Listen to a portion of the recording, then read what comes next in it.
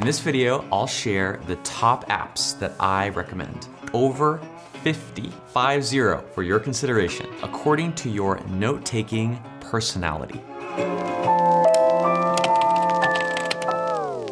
Full disclosure, I'm not an expert on all of these apps. Most of this research was gathered for me by my team. For more details on any specific app that I mention, check out the YouTube channel called Keep Productive by my friend and app expert, Francesco D'Alessio. Let's start with the Librarian apps. These are apps for people with a fundamentally practical relationship to information, studying, collecting, referencing, documenting. 3 top recommendations for this category. My first app recommendation is Evernote. Evernote's used by roughly 30% of note takers we've surveyed. As a potential second brain, Evernote excels especially at capturing. It's really great at taking literally any input, notes, transcripts, videos, emails, and just making it easy to grab, store, and organize. Rate searching functionality can store and search PDFs. Character recognition to read and search the text within images. Plus, its files are stored locally on the device for quick access, which means it can be used anywhere, on your phone, your tablet, your computer. The next app for librarian-style note takers is OneNote. OneNote tends to be used by those in corporate settings or on Windows devices who want this integrated experience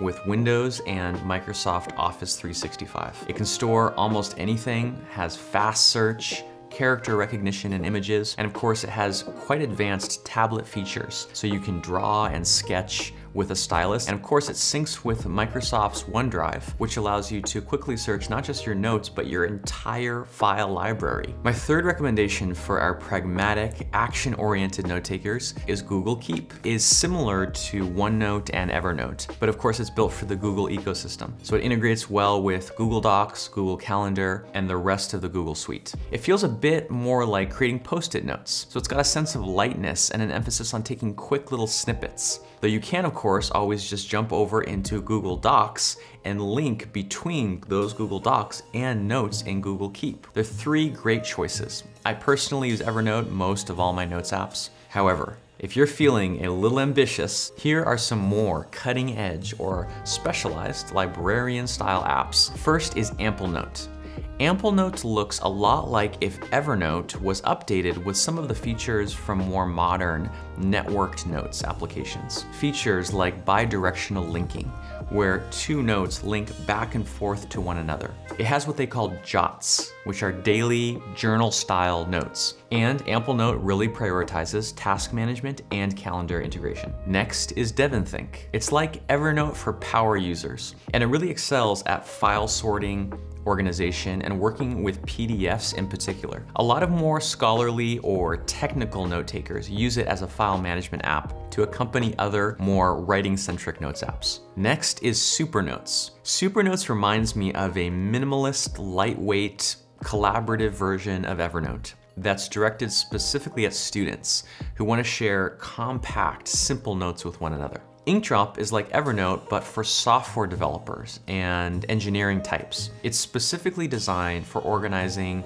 a specific kind of notes which are called markdown format, improving developer workflows, acting basically as a companion to anyone creating new software, whether solo or with a team. Next, Nimbus Notes. Nimbus seems very similar to Evernote, but it's built with more of a focus on teams and collaboration. It's got a slick user interface, easy to share your notes with others on a team or at your company, and can easily be shared even with external clients. Next, Zotero. It's a way to capture references to external sources, format them, particularly for academic work. It prioritizes getting your metadata right, easy to reference or export into other written works. Some alternatives to Zotero that are similar include Mendeley, EndNote, and JabRef. Let's jump into the Archetype style. These are apps for people who approach everything about their note-taking with a systems mindset of architecting their knowledge. First, we have Notion.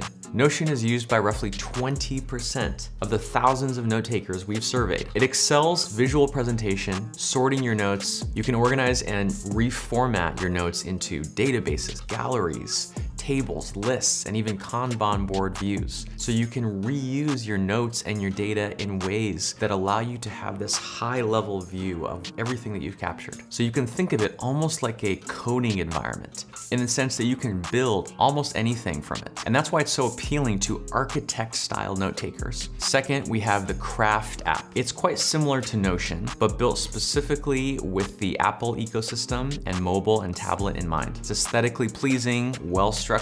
Craft is a great option for architects who don't necessarily want to go into hardcore database mode all the time. Notion and Craft are my current top recommendations for architects. But if you're interested in diving into more options, here are a few rapid fire options. Obsidian is an app primarily for the gardener style note takers who are looking to explore their thoughts. But I mention it here because with the right plugins, you can totally deck it out like an architect. We'll talk more about Obsidian later. Dendron is an Obsidian-like app with a huge focus on developers. Think of it like a development environment for your knowledge. It should feel very at home for software developers and engineers who want a note-taking companion. Walling is a visually oriented app that feels to me like a stripped down version of Notion that's oriented toward organizing your information as a creative individual or as an agency, and in a way that's structured for clients and external collaborators.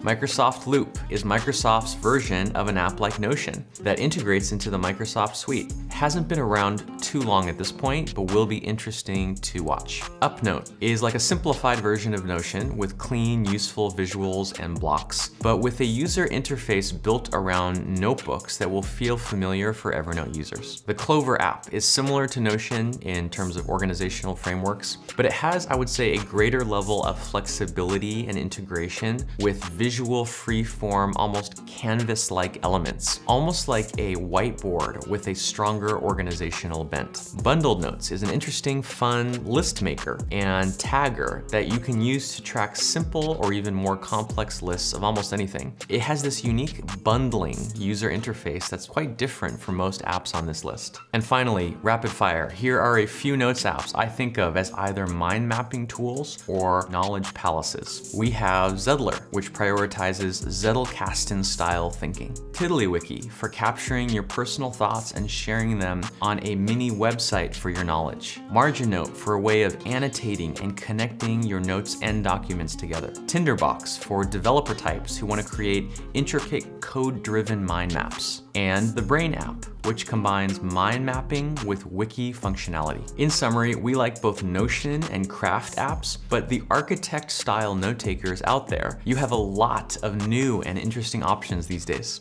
Let's move on to type 3, apps for gardeners. These are apps that approach everything about note-taking with a nurturing, kind of exploratory approach and making unexpected connections. First, we have Roam Research. Roam is responsible for really kicking off the birth of what's sometimes called networked note-taking. Roam introduced the key innovation for many gardener-style note-takers, backlinking, which are also known as bidirectional links. What bidirectional links allow you to do is just mention a page or a topic in the midst of your writing, and then it automatically links from there to all the different notes that mention that same topic. This allows you to start typing anywhere in your notes app and quickly create a structure kind of out of thin air. Next, we have Obsidian. Obsidian has many of the benefits of Roam, the ability to quickly create notes that link to one another, to reference old thoughts quickly, and honestly, a lot of what has made Roam appealing to many gardeners. Where Obsidian shines is security,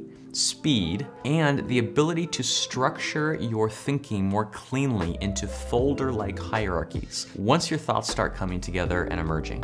Additionally, Obsidian's files are stored locally on the device and are in what's called markdown format. So it's really easy to secure your files and even, if you need to, export them to a different app. Roam and Obsidian are the apps I most recommend for gardeners. But if you still haven't been convinced, here are some other options for the aspirational thought explorers among us. Logseq is a growing alternative to Roam. It's very clearly modeled off of Roam as a starting point, but they've focused more on offline availability, on local file storage. They've created a plugin ecosystem for easy customization, but from what we've seen, they haven't quite caught up to Roam yet in terms of its stability and performance. Mem is like a minimalist collaborative Roam with better built-in desktop options for capturing a variety of documents, media, and other items. And it also has some really cool ways to sort, tag, and make sense of your data. It aspires to use artificial intelligence to intelligently and even automatically make connections between notes. Athens Research